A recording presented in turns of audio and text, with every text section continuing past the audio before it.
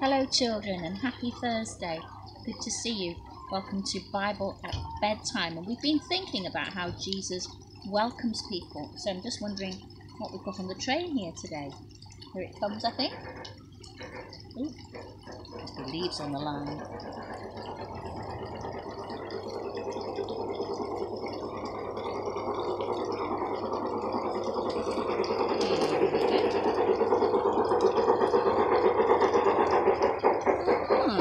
So, here we've got a sheep. A rather magnificent looking beast, isn't he, with his horns? It's a sheep. And we're going to hear about a sheep in today's story. And more importantly, we're going to hear about the shepherd.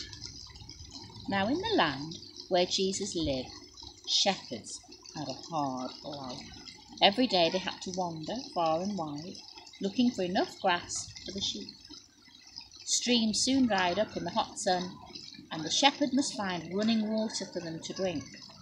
Sometimes a shepherd would risk his life rescuing a sheep that fell over the cliffs, or into ravines, or driving off wild animals that attacked his flock. Do you remember that King David had once been a shepherd when he was a boy? And God's care for him reminded David of the way in which he looked after his sheep. He said, "God is my shepherd. I have everything I need." Now, Jeremiah and Ezekiel had compared the leaders of the nation to shepherds, but often they ill-treated and neglected their sheep, unlike true shepherds. Jesus said, "I am the good shepherd. I am willing to give my life for my sheep."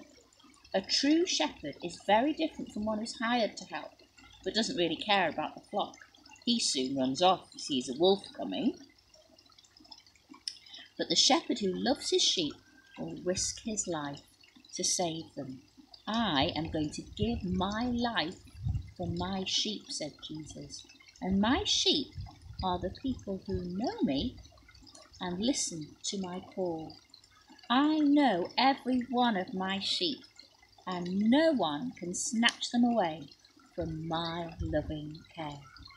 My sheep recognize my voice, and they come when I call."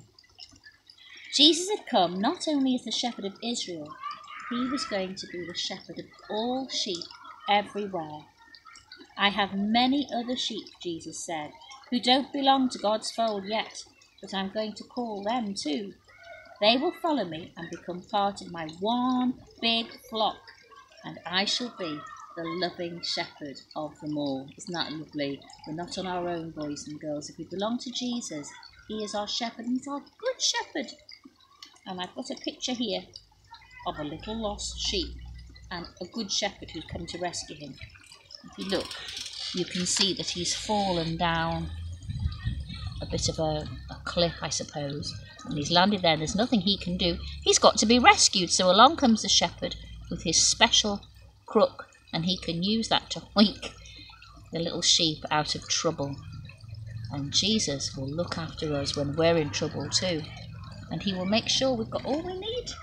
Just like sheep need fresh grass and fresh water every day, Jesus will look after us. So thank you very much for listening. We're just going to say a prayer, so hands together and eyes closed. Heavenly Father, we thank you for Jesus, who is the good shepherd.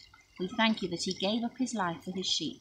And we thank you, Lord, that if we are his, then all we need to do is follow him and listen to his voice. So we thank you for Jesus, the good shepherd. Amen. And we do the blessing. The Lord bless you. The Lord keep you safe. And the Lord give you his peace till we meet again. Amen. I'll see you again tomorrow, and we'll say bye-bye to the sheep as well. Bye-bye, little sheep. Don't go wandering off.